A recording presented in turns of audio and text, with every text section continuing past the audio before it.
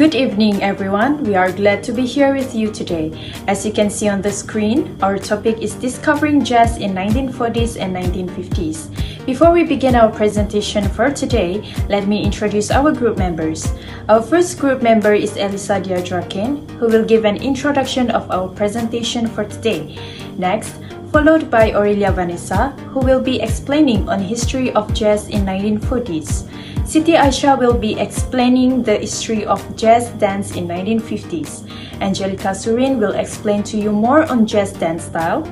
Tarishini Anak Perempuan Pirames will explain about the characteristics of jazz dance. Lastly, Lina Nabila will conclude our presentation for today. Let's get started.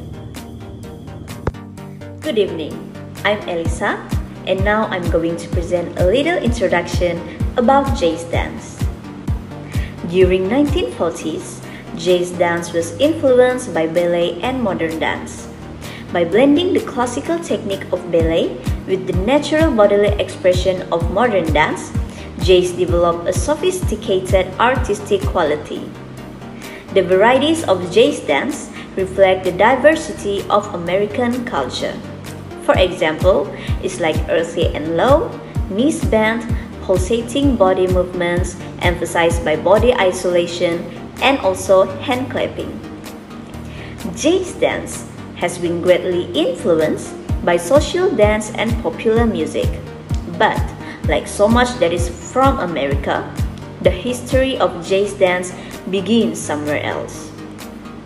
The origins of jazz music and dance are found in the rhythms and movements brought to America by African slaves. These two jazz forms of music has evolved together, each echoing and affecting developments. Like American choreographer, which is Agnes DeMille, she described the vital spirit of jazz dance as the true American faith, creativity, and fun. The bond between jazz dance and the United States is more than a spiritual. However, jazz dance mirrors the social history of the American people, ethnic influences, historical events, and cultural changes. So, overall, this jazz dance was influenced strongly by African elements of dance, movement, and musicality as American vernacular dance evolved. That's enough for the little introduction about jazz dance. Now I'm going to pass to my friend that will talk about history of jazz dance in 1940s. History of jazz dance in 1940s. Just when social jazz dance was at its height, World War II put a stop to its popularity. Young men enlisted to serve in battle, while young women assisted the war effort in factories. Lack of attendance, intricate rhythmic patterns of modern jazz music, which were too complex for social dancing, led to the closing of dance halls and ballrooms. With the demise of social dance, jazz dance grew in popularity as a professional dance form. During the 1940s, jazz dance was influenced by ballet and modern dance. Also, jazz dance developed a complex artistic quality by combining the classical technique of ballet with the natural bodily expression of modern dance. It was during this time that man who later came to be known as the father of theatrical jazz dance was busy developing his technique. Jack Cole had studied modern, ballet, and ethnic dance, who had been a student at Denishon and had done choreographic work in the nightclub scene. However, in this era, there was a serious demand for groups of trained dancers for film work, and he was the one who started developing these trained jazz dancers for the Hollywood movie musicals. Also, during this time, Gene Kelly began his movie career 10 years after Astaire established himself in Hollywood musicals. Although Kelly missed out on the heyday of movie musicals, he made an impact with his individual, energetic dance style that combined athletic, gymnastic qualities with jazz and tap. Kelly's success in the Broadway hit Paul Joey in 1940 was his vehicle to Hollywood. His extensive list of film credits includes Anchors Away in 1945, in which Kelly combined live action with cartoon animation, on the Town 1949 became an important film musical as it was the first to be filmed with extended sequences on location, using the city as a set and paving the way for musicals such as West Side Story. Jazz dance is classification shaped by a broad range of dance styles. Before the 1950s, jazz dance referred to dance styles that originated from African American vernacular dance. In the 1950s, a new genre of jazz dance, which is modern jazz dance, emerged with roots in Caribbean traditional dance. Every individual style of jazz dance has roots traceable to one of these distinct origins. Jazz was a big hit in the early 50s, and it is still a well-loved style of all dance over the world. Movements used in jazz dance include jazz hand, kicks, laps, sideways shuffling, rolled shoulders, and turned knees. The decade opened with a new attitude. The public wanted musicals with serious themes, more than any other musicals produced in the early 1950s. Guys and Dolls epitomized the new stature of American musical comedy as a form of dramatic art. Every song, dance, and line of dialogue developed the plot. Other notable examples of the fusion of dance and drama in film are An American in Paris in 1951 and Singing in the Rain 1952, both choreographed by Gene Kelly. As we know, Michael Kidd is almost outstanding names of those who produce motion choreography in which dance further the storyline.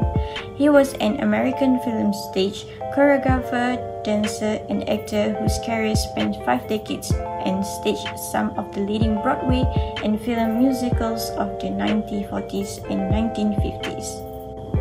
His dance expertise is well noted in It's Always Fair Weather in 1955 starring Gene Kelly.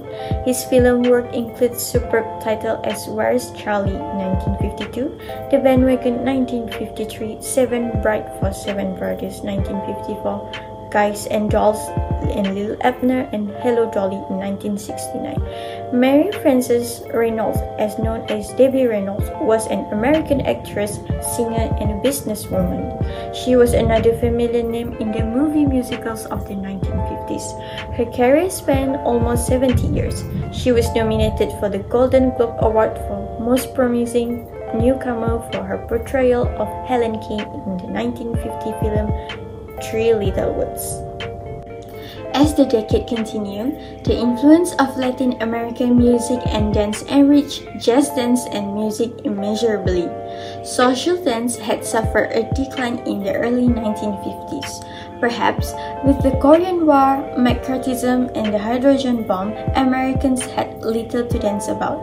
But in 1955, youngsters will begin to dance to the new musical styles, rock and roll. Rock and roll was a recreation by white musicians of the kinds of music black musicians had been performed for 50 years. Teenagers now dance in their homes and at record hops to popular music that had a big and often monotonous offbeat. In 1956, Elvis Presley arrived from the South as a new teen idol, and he transformed the sound of rock and roll. Presley presented a blend of hillbilly, gospel, blues, and popular music and introduced his sounds to TV audiences. Meanwhile, in 1957, Leonard Bernstein and Jerome Robbins used Latin American rhythms in West Side Story, a landmark in American jazz dance Broadway productions. Choreographer Robbins thrilled audiences by using jazz dance to show the brutality and bravado of warring street gangs and the exuberance of Latin culture. During this period, Matt Mattox emerged as a major talent in the development of professional jazz dance. Mattox's technique involved the isolation of body parts and the view that the body, in its simplest form, is a straight line from which design can be created. The Mattox style is percussive, with strong angular movement and sharp accents, rebound, and turns. Mattox choreographed for Broadway, television, and ballet companies. In the late 1950s, jazz dance was theatrically presented on the concert stage by Alvin Ailey. In his choreography, which primarily reflected Black experiences, Ailey used a variety of jazz dance styles. One of the classics of the Alvin Ailey dance theater, such Revelations, a suite of African American spirituals, were premiered in 1958. Next, I will talk about the style of jazz dance. The term jazz dance has been used in ways that have little or nothing to do with jazz music. Since the 1940s, Hollywood movies and Broadway shows have used the term to describe the choreographies of Bob Fosse and Jerome Robbins. Jazz dance has been influenced in many ways, such as theater, social dance, classical dance, music genres, and many other styles. Some of the jazz dance styles are musical comedy, Latin jazz, and Afro jazz. For musical comedy, this style of jazz is usually performed on the Broadway stage and in early dance musical. New York and London are the hubs of musical comedy jazz. Next is Latin jazz. It is influenced by Latin music and Latin social dance. The Latin music and movements make this a sensuous style of dance. Afro jazz stems from African movements explored by Katherine Dunham. It is often combined with ethnic dances of the Caribbean island.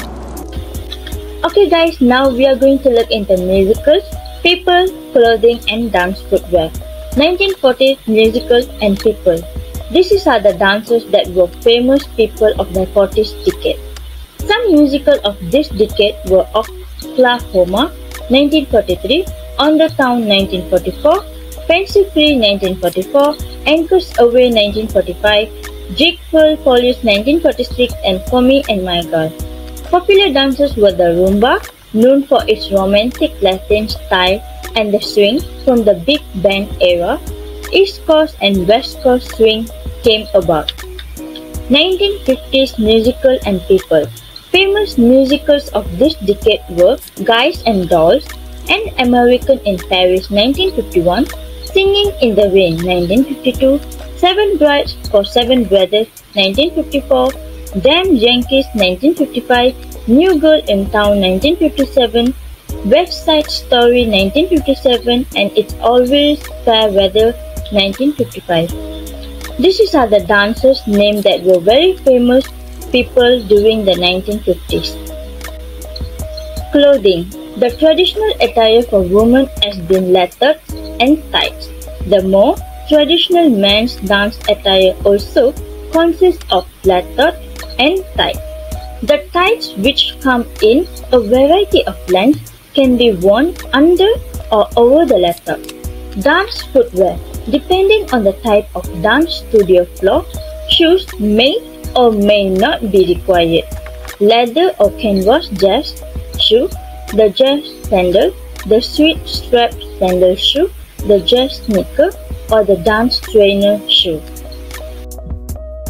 In conclusion, jazz remains to be an exceptionally advanced art that continues to evolve and grow in numerous directions.